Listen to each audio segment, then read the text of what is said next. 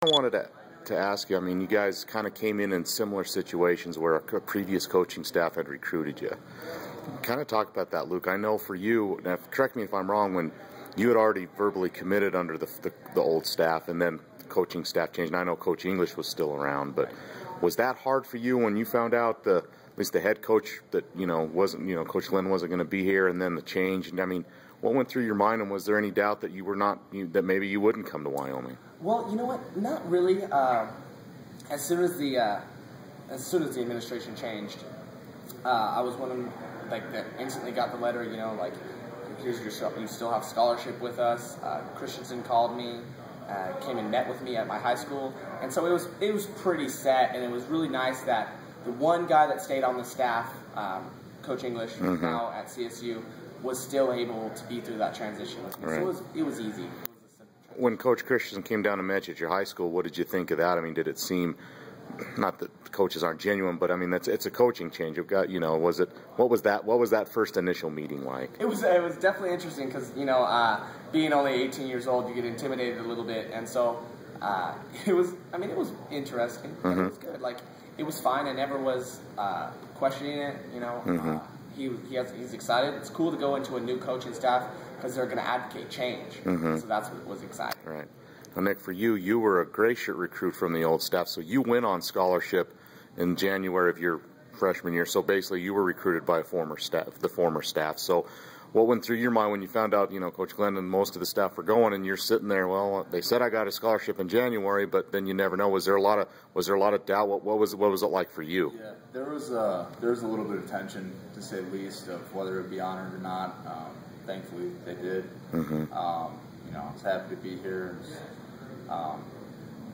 It was strange. It was a little funny that I was actually talking to Pete Caligas when he was at Montana recruiting, and he was all full, and he said I'd be happy to walk on. Had a little bond with him, and then he ended up coming to Wyoming anyways. So that wasn't nearly as awkward or maybe as weird as it could have been, since you already kind of knew Coach Caligas then. Yeah, I had a brief introduction, so that was helpful. One of those things people always say, never burn bridges. So, right. That was one of the things that was pretty helpful with the new staff coming in. Right. And now you fast forward to today, where you guys are team captains. You guys are all preseason all-conference. You were second team all-conference last year.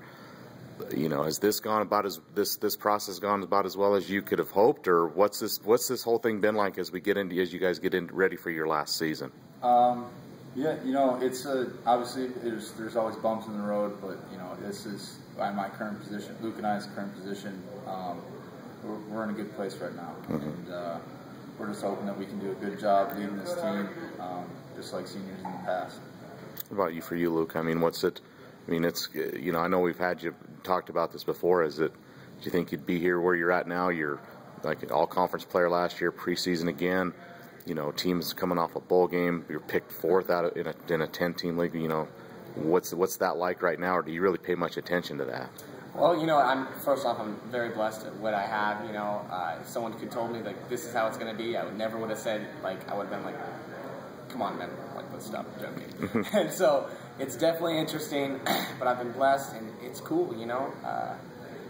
Nick and I are going to continue to work, like he said, as the previous seniors did. They were phenomenal leaders, and we're going to continue to try to follow in that. Follow in the same footsteps of the Bryans and the Gabes and those guys. And so I'm excited. All right.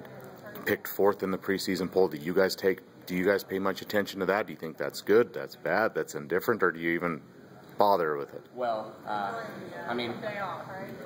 we don't look at it. That's the media stuff. We're going to go one game at a time, and so the first game is Texas, and that's what we're going to be focused on. Right. Was there, even when the new staff came on board and you guys knew you had scholarships and everything, was there any doubt? Because again, I know, like you said, Luke, Coach English was the one that recruited you, so he was still there, but getting to know a new staff and a new way of doing things, everyone had to go through that, but was it hard, especially since you guys had just got here and stuff like that? Was that really a hard thing, or was it hard? I think the seniors that year did a really good job.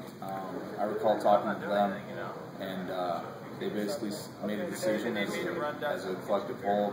Says, hey, we can sit here and we can fight these guys where we can listen to what they're saying and buy in. And they bought in. Obviously, you saw some success right out the gate. And it's that sort of level of maturity that I think sort of set the path and the tone for the Christians in there at Wyoming. All right. Obviously, you guys are coming off a successful season last year, but as captains, do you kind of say the same sort of thing? Not that we're gonna, we need to fight our coaches, but I mean, you know what you guys have done. You've accomplished some good things in the past. Also gone through some tough times. Do does that a similar message you tell this team, whether they're seniors or even younger guys? Do you send them a similar message this year? Yeah, I think you can. It's each team, each year. A lot of people don't realize it doesn't really matter how many people you return. You can graduate 4 guys or 14.